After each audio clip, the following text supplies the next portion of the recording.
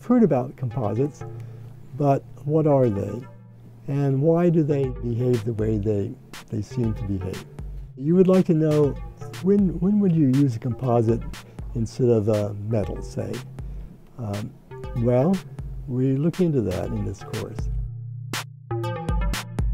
Composites are attractive because they have the stiffness of steel, and yet they are much lower density, maybe 1/5 the density of steel. So when you're trying to remove mass from a car, which is important for fuel economy, then composites are an attractive replacement.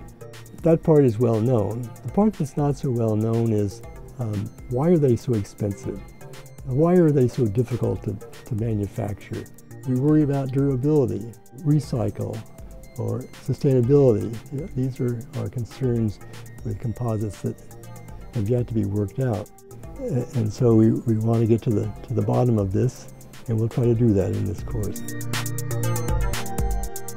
So the composites we study in this course are a mixture of reinforcement, typically a ceramic reinforcement, in a matrix.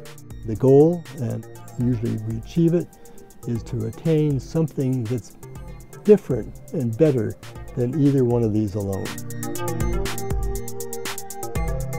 I've been working in the field for 30 years or so. In a sense it's mature, but in a way it's not mature. And so there's a lot of innovation that needs to be done, and I'm hoping that the students taking the course will actually be stimulated to work on some of these problems. So the class ends up having sort of a practical aura to it. And so sometimes students who have been taking all of our theoretical classes take my class, and they suddenly are exposed to something that's a little more practical than they have experienced before, and they think, wow, I like that.